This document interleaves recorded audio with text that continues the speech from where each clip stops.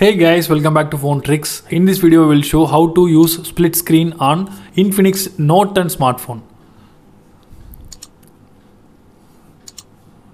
So open any app,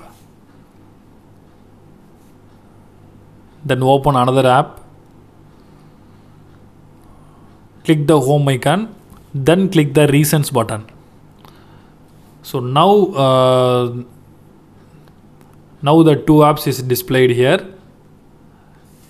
You need to click the two rectangle shape button on the top.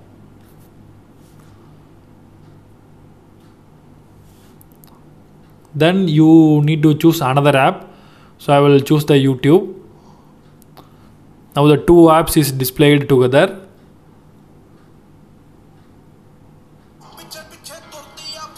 You can use two apps. If you want to close one app,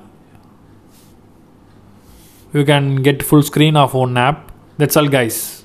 Thank you.